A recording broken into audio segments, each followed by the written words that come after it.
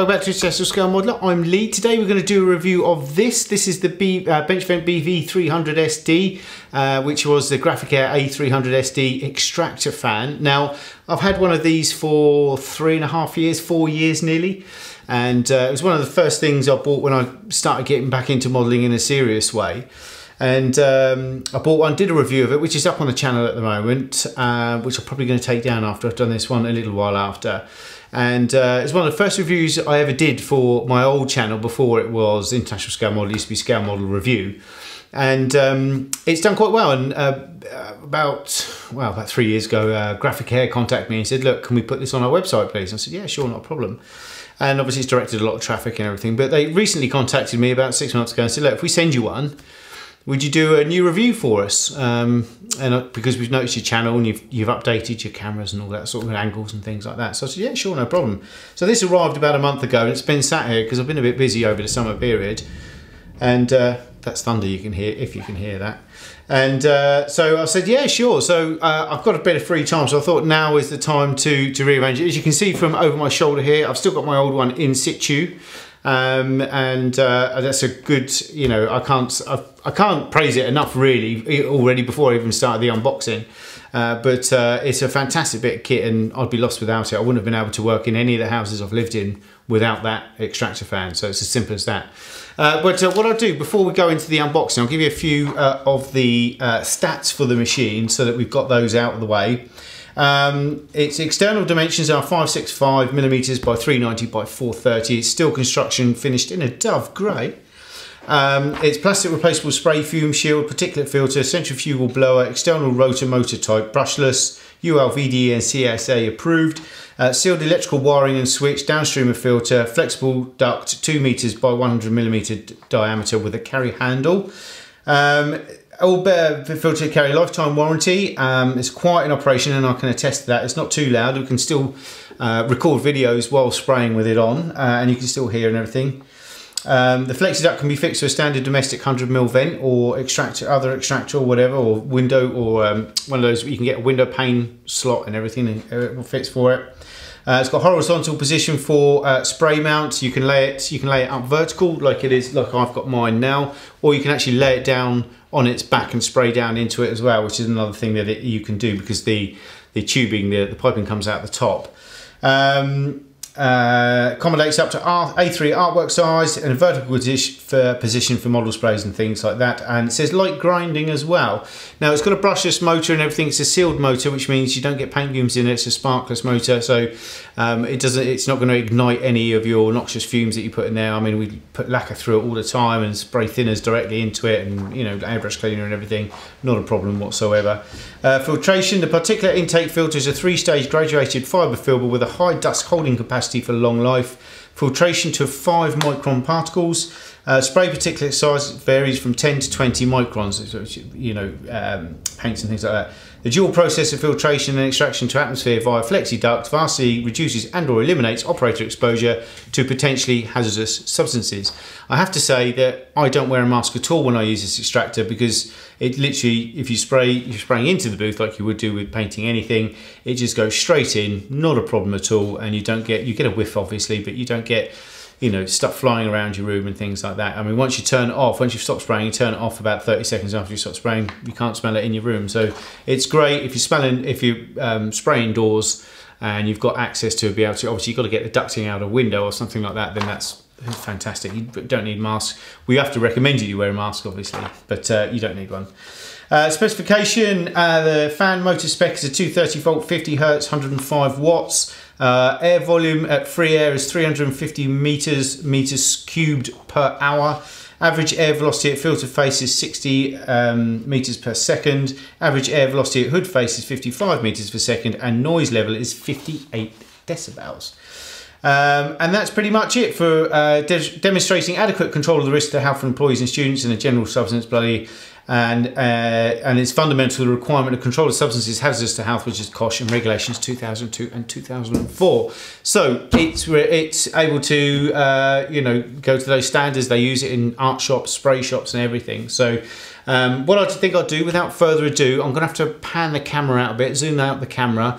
and we'll have a look at unboxing and see what's in the box, and then we'll have a look at God, that's a good thunder, there's a good storm coming, and we'll have a look at how easy it is to put together and install, and then we'll have a look at it working as well. So over to the unboxing.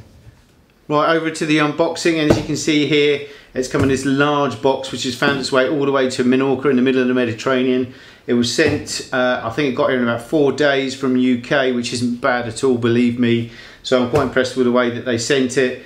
It's packaged very well in this great strong double-walled box, and it's a sturdy one, as you can see. It takes a lot to bend it as well, so it's a good box, not like those cheapy ones you can find on eBay. As you can see, as you open it, first thing you come to is this. It's all bubble wrapped and it's all in one unit. Now, inside the bubble wrap, you also have, let me lift it out so you can see, it's in there that well. Right, okay, there you go.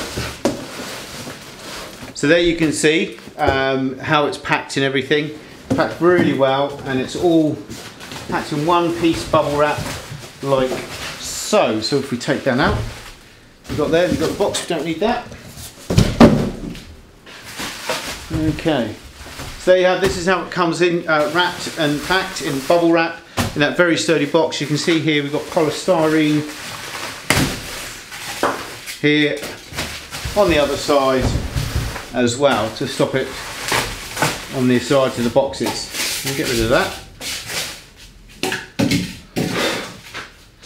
On the front, we've got the cover and the instruction manual, so I'm just going to take that off. Okay, we'll pop that down there.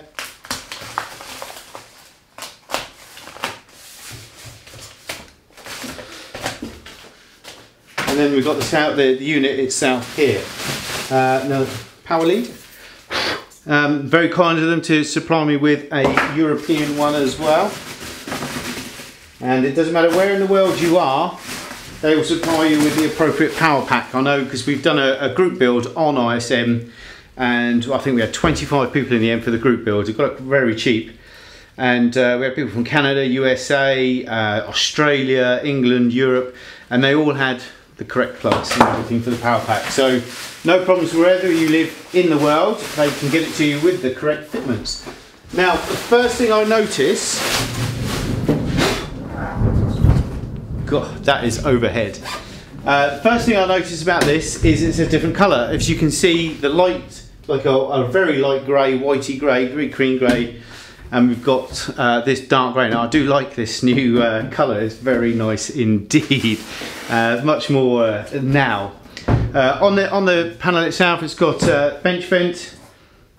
Here it's got filter replacement test record, what model it is, when the filter change was first placed in. So you've got a thing there saying when the new filter was in, and then you can, this is obviously if it's for industrial and everything, you can keep an idea, but it's good for yourself. You can say to yourself, okay, well, I know I need to, it was changed then, but really when this is full of paint, that's when you know you're going to change it. Okay, so on the side here we've also got an earth to the front and the rear panels. Now the only problem with that is that I can see the old one doesn't have that on at all. The only problem I can see you can have that is when you take the front panel off, this is still going to be connected, so you're going to want a little spanner and everything to take that apart. As you can see here, you've got a 2-meter hose, okay, standard 100mm, so that's prime, that will fit to anywhere you want to. And apart from that, on the back you can see it's angled. You can see these angles here for the corner, and that does, as you can see, fits in the corner. Move it out of the way. As you can see here, it fits in the corner very well indeed. So apart from that, that's basically it coming out of the box, and it does look a nice bit of kit as well. So what I'm going to do now, I'll tell you what I'll do, we'll take the front off for you. The front panel comes off quite easily. Just undo these 4 things and off it slides like so. Now you've got this earth wire down here, so you have to be careful, but that's all you need to do, as you can see there, to change the filter. The filter just pops out. Whoa, that is overhead. And that's it. You buy these filters from graphicair.co.uk. I think they're about £50–60 for 3. One of these, depends how much spraying you do obviously, but they last anywhere, they can last anywhere from 3 to 3 months to a year. I change mine probably about once every 6 months. It'll cost you, every 18 months, it'll cost you about 60 quid, something like that. Inside, as you can see, you've got the brushless motor inside a guarded frame and box. And other than that, it's just wiring. The wiring is all sealed, heat sealed, heat shrink wrapped and everything. The build quality is fantastic. You've got a rubber cover of the thing there, which makes sure that the filter sits right up against the thing. And then to pop that together again, literally as you slide it on, like so, do up the handles.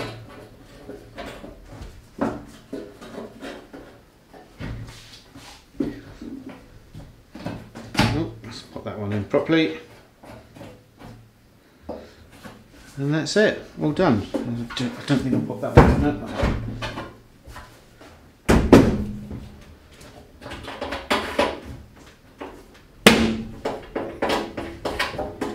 Right, and there you go, she's all ready now to fit and use. So what we'll do is I'm going to move the cameras about, just show you what it's like. Oh no, before I do that, I'll leave that there for you. I'm just going to show you what we do with this. Now this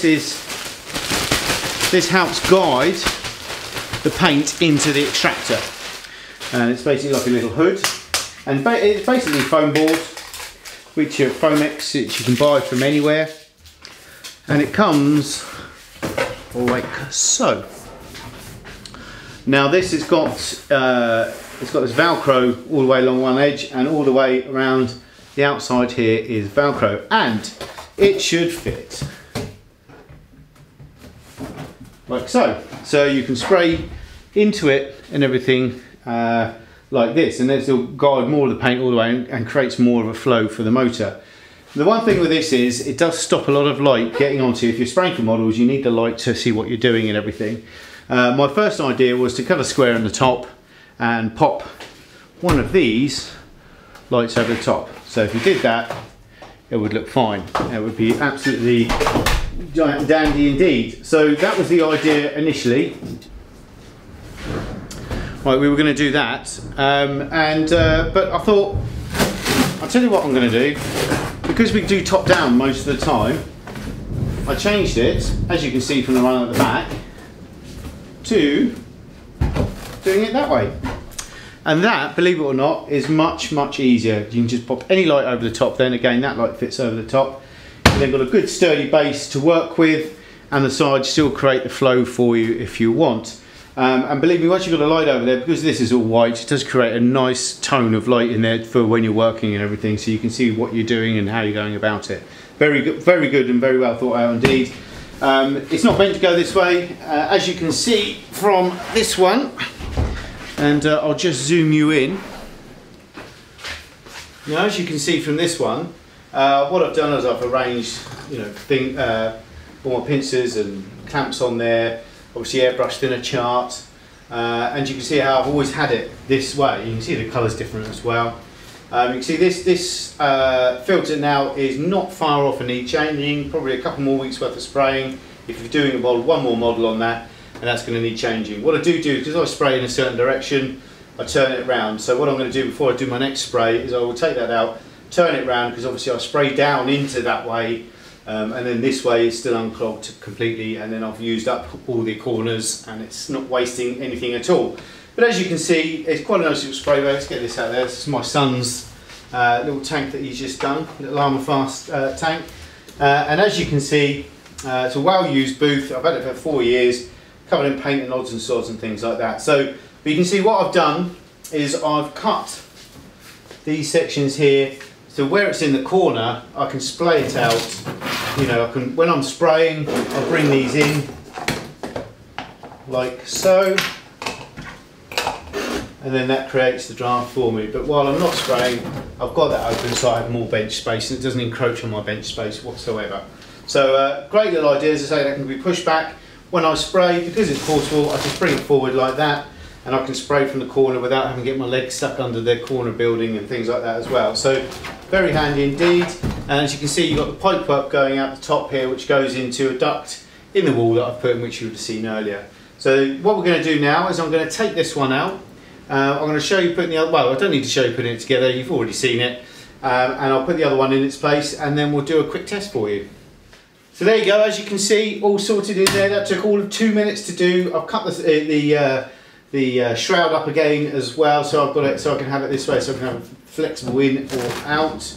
All I've got to do now is just tape in a couple of our ultimate thinner guides on either side to make it look nice and colourful.